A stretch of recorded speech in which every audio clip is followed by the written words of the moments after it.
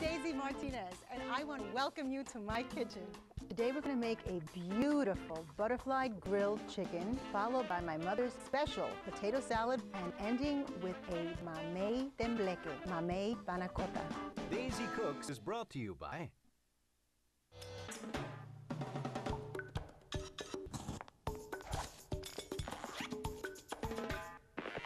At Daisy says, eat great, feel great, look great. Marshall's. Brand names for less. All-Clad Metal Crafters. All-Clad is bonded construction. All-Clad is innovative design. All-Clad is professional equipment. All-Clad is a state of mind. Brillo with Oxy Action. For tough messes, Oxy microbubbles lift and dissolve grease and grime. Brillo. Cleaning solutions for your home for over 90 years. Diageo. As Daisy says, eat great, feel great, look great. And if you drink, drink responsibly. Diageo, celebrating life every day responsibly.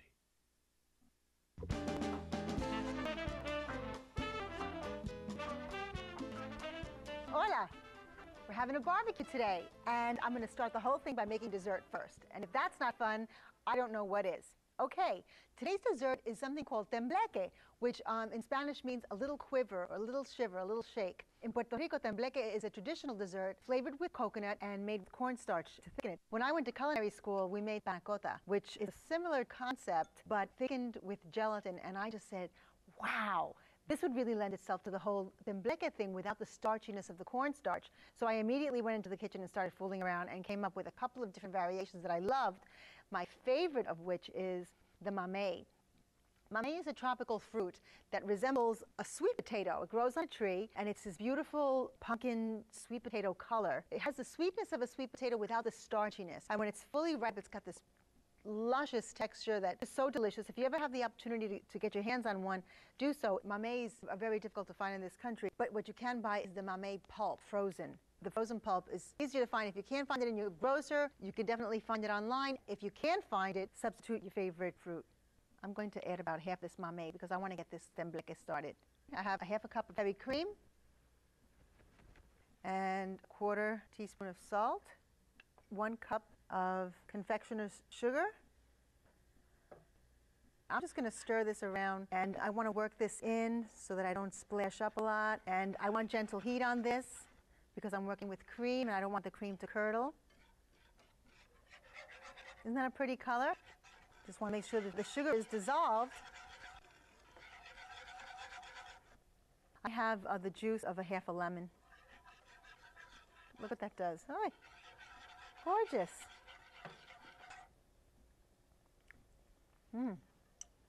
Okay, and that is warm enough that I can go ahead and add the gelatin. We add the gelatin to the warm fruit mix because we want it to dissolve. Watch your heat to make sure that this doesn't start to boil over. You want to make sure that all the gelatin is dissolved, because if it doesn't, it's going to end up in little clumps and you're going to have these gummy clumps in your dessert, and that's not a good thing. Okay, I see a little smoke coming off the top, and that's telling me that this is done. And I'm going to go ahead and take this out into this bowl, and we're going to set this in an ice bath. There she goes. Just get my whisk so I can cool this off quickly. Why heat it up? To cool it off? We heat it up to dissolve the gelatin, right? And then we're going to cool it off because we're going to fold cold, chilled, whipped cream to this. And if we add something that's warm or hot, it's going to just take the whole fluff, all the air out of the whipped cream, and we don't want that. We want it to be nice and fluffy. It's funny, that things that you take for granted. When I was a little girl and we would go on vacations to Puerto Rico, all of this fruit was so readily available to us. I mean, it was just going outside and picking it off the tree. And now sometimes they have like these little truck stands. You'll find mangoes and raw sugar cane, which I used to love as a little kid. My grandmother would give us little stalks, and we would chew, and suck all the juice out. It was so good. And every once in a while, I'll find mameys on those, and I'll always grab a few because they are such a treat. Okay? Let's go over to the refrigerator and get the stuff that I need for my whipped cream.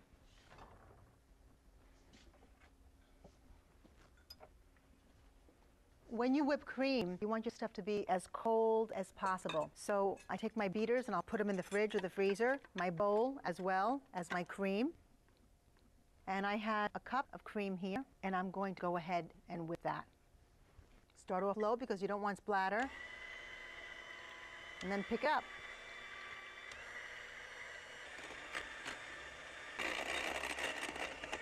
Okay, and now you see these nice little peaks that are forming on top of the cream. And that's showing me that the cream is ready. See those right on top? All those little pretty waves? That's what we're looking for. Now we're going to take this out. And I'm going to start folding in my cream. The idea behind folding the cream as opposed to beating the cream is that we don't want to lose any of the air that we work so hard to beat into that cream. And if you beat it in, that's what's going to happen. And the color is just, you see, I mean, it's so pretty. It looks delicate. Oh, so pretty. I get excited about things like that. Okay, now I have my little ramekins here. And what's great about this dessert is that you can make it, and while it's setting, you can get the rest of your dinner going. And you can see it's just so light.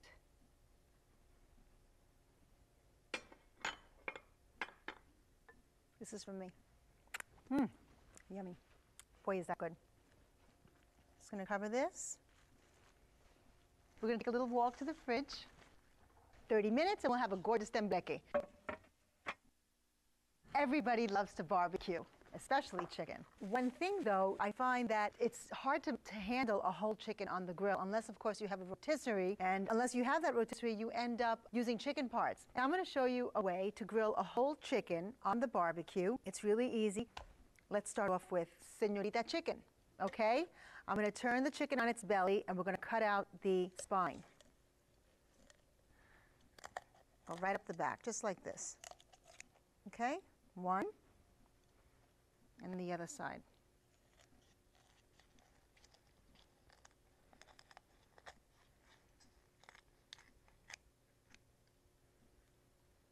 Ta-da! All done.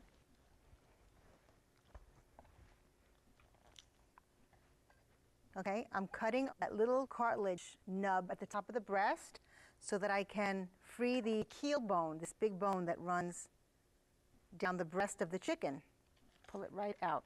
I'm going to take out the wishbone right up here. You just feel for it with your finger.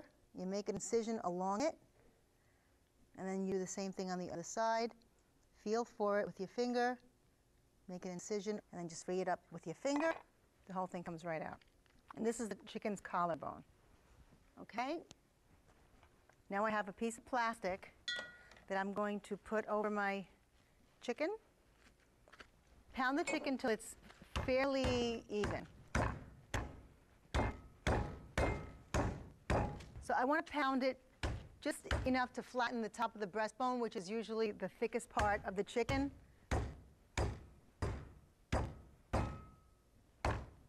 That's pretty good. Sprinkle with adobo. And adobo is onion powder, garlic powder, salt, pepper. Sometimes it has lemon zest. You can pretty much get store-bought adobo with a gazillion different variations. And I'm going to tuck this little baby right into a plastic bag. Okay, I'm going to make my marinade now. And how do I do that? I use vinegar, because vinegar breaks down the chicken and helps keep it moist. I'm going to go ahead and add 3 cups of red cider vinegar. The adobo and the vinegar are going to make the meat tender, yet juicy and flavorful. You don't have red cider vinegar, use whatever kind of vinegar you like. And I have a cup of water. And I have some garlic. And I'm just going to go ahead and whack a couple of these garlics, just break them up a little bit. And I'm going to go ahead and start dropping things into my bags. Throw in some garlic. Throw in a couple of bay leaves in each bag. I have a little lemon juice here. Add that to my marinade. 2 cups. So you can marinate it about 30 minutes at room temperature, or you can tuck it into the refrigerator and marinate it overnight, the morning of, the afternoon, whenever it works for you. What's the best thing you could serve with grilled chicken at a barbecue? Potato salad. And in my house, in Daisy's house, the best thing I serve with grilled chicken is Mommy's potato salad. This is not potato salad like your mama used to make. This is potato salad the way my mommy likes to make. Okay, I've got some little potatoes here, these little Eastern potatoes, and I'm just going to go ahead and quarter them. And Mommy would take the skins off her potatoes. Ma, if you're watching, I like the skins. These skins are like paper soft. They're really, really thin, and they don't bother me at all. I'm going to salt that water. And this is the kind of potato salad. I love making potato salad like this. It only gets better like the next day if there's always leftovers. I cook a lot. I like having something to go back to the next day and have it for lunch. And I'm going to set these back here on the back burner and bring my frying pan to the front. Here I have some chorizo that I've started. I'm going to go ahead and slice the rest of my chorizo. You know what I say about chorizo in my house? And on the 8th day, he created chorizo. I love chorizo. I love it in rice. I love it in soup. I love it with eggs. I love it. I just love chorizo. If you can't find chorizo in Dewey sausage or something like that, it makes a nice substitution. Okay.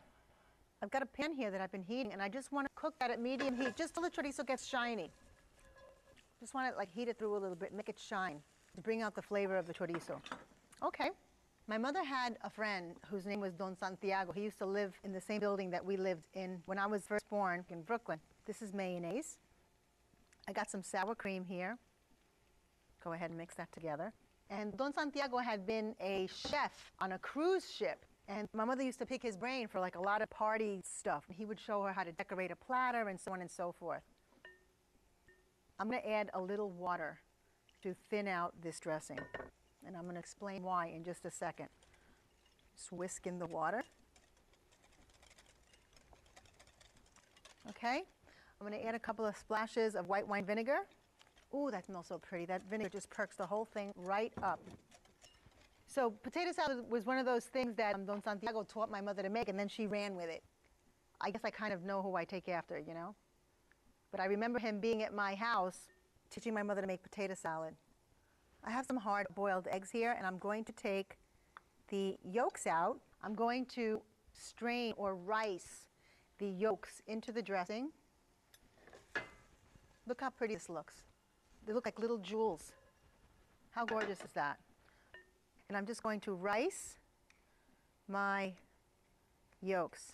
And this is why I added water to my dressing. And that usually tightens the whole thing up. And I don't want to lose the creaminess, the shininess of the potato salad. So you just loosen the whole thing up with a little bit of water and it works just fine.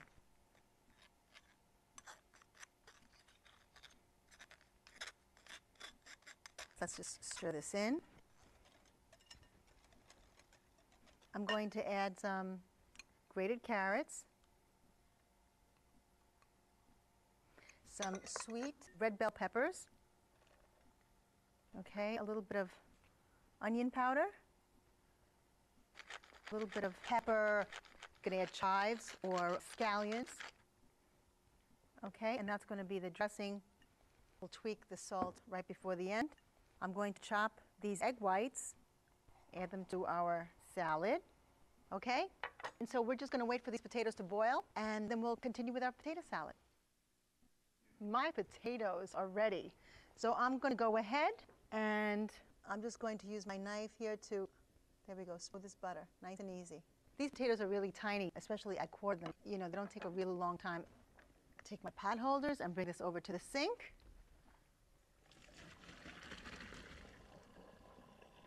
You want to be careful when you pour boiling water in a sink like that because you get this back draft of steam, and steam burns.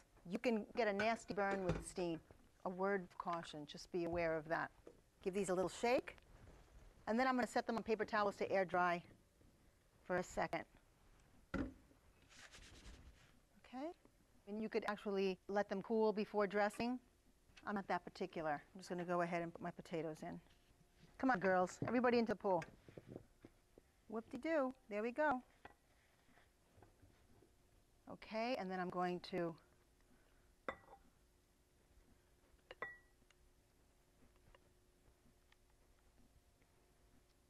let's give this a little stir.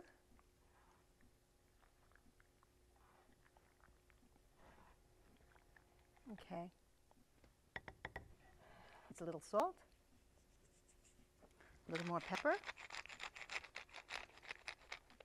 And then Conchita's big guns. I'm pulling them in. My chorizo. Look at this. Is that absolutely beautiful? And then I'm going to go ahead again, just give it another little stir. Yummy. Okay, and then just to prick the whole thing up, I've got some pretty chopped cilantro here. And that should bring us, oh wow. Woo, I just got that. My mouth is watering now. I want to make sure that this, I'm doing my happy dance. I'm going to set the potato salad aside, and I'm going to go take a look at that chicken. Okay, I got 2 chickens with my name on them. Let's just take these girls right out of the marinade. Give them a little shake, shake, shake, shake, shake, and set them right here on paper towels. Lovely. Come on, look nice. Smile for the camera. And then we want to finish patting those off. Pat them dry, because you don't want a wet chicken on your grill. It'll stick, and then you'll have a problem. Okay? A roll of plastic wrap. Let's take a walk over to the grill. Set these little girls on the fire. Hi. Okay, we're out here. It's a little chilly today, but it's going to take a blizzard to keep me away from my grill. And I've preheated my oven, so I'm ready for the oiling of the grill. So you have a paper towel, and you just want to oil it down, okay? I'm going to grab my chickens and place them on the grill skin side down. I have a baking sheet, which I'm going to set on top of the chickens. And then I have these 2 garden bricks, which have been scrubbed meticulously and wrapped in foil. And then I'm going to close the grill, and we'll take a look at them in about 5 minutes. So the 3 things you want to remember are oil your grill, pat your chicken dry, and don't place the chickens directly over the heat source. Okay, I think it's time to take a peek. It's been about 8 minutes or so. Let's move this over. Okay, so let's turn over the first chicken. Beautiful. It's bubbly, the skin is crisp, it's nice and brown and golden. I'm smelling the vinegar from the marinade, the brine, it's absolutely delicious. And then we'll turn over, wow, and that looks real pretty.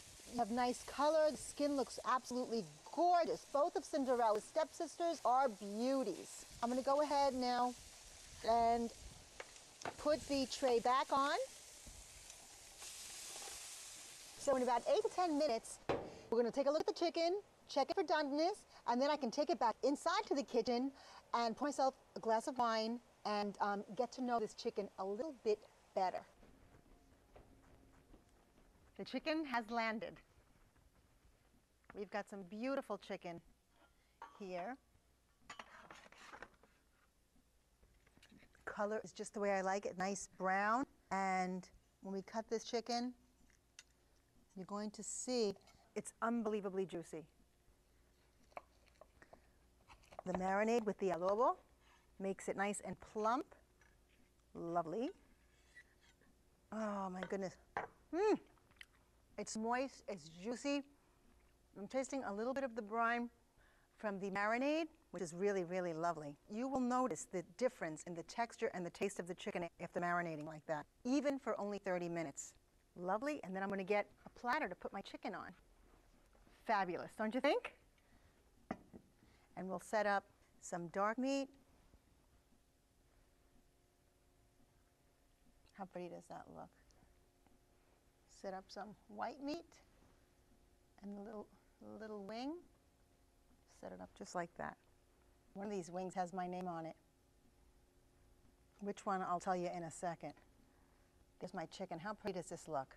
Okay, and then I have my gorgeous potato salad here that I'm just going to give a quick little toss to. And you know, we seasoned this while it was still hot, so you want to just check again to see.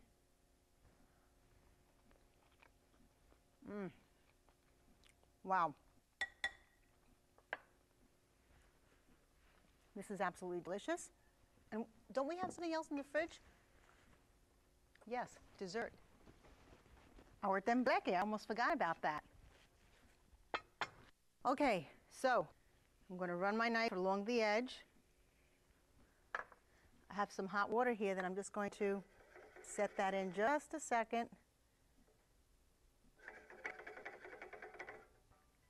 Okay, and now I'm going to pray really, really hard. Only kidding. I have a plate here, and we're going to invert.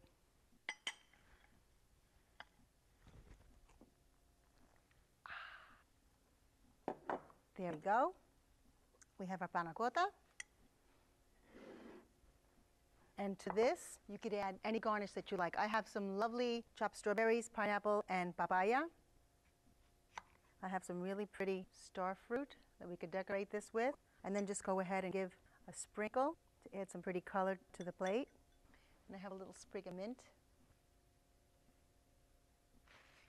There we go.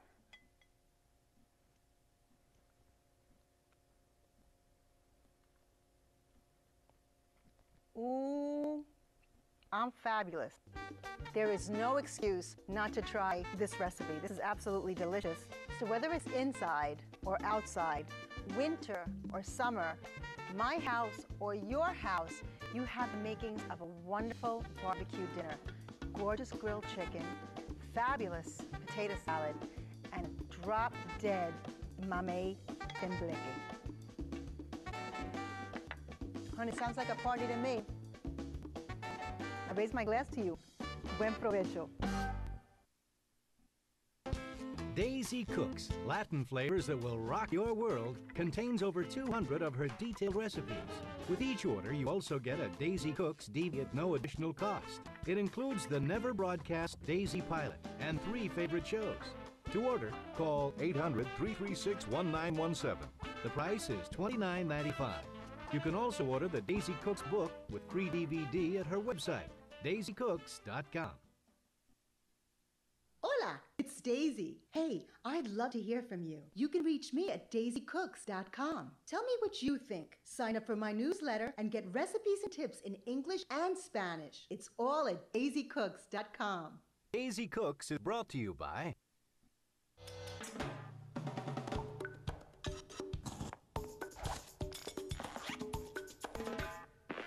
As Daisy says, eat great, feel great, look great. Marshalls. Brand names for less. All-Clad Metal Crafters. All-Clad is bonded construction. All-Clad is innovative design. All-Clad is professional equipment. All-Clad is a state of mind. Brillo with Oxy Action. For tough messes, Oxy microbubbles lift to dissolve grease and grime. Brillo.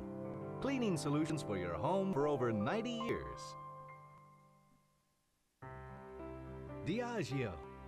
As Daisy says, eat great, feel great, look great. And if you drink, drink responsibly. Diageo, celebrating life every day responsibly.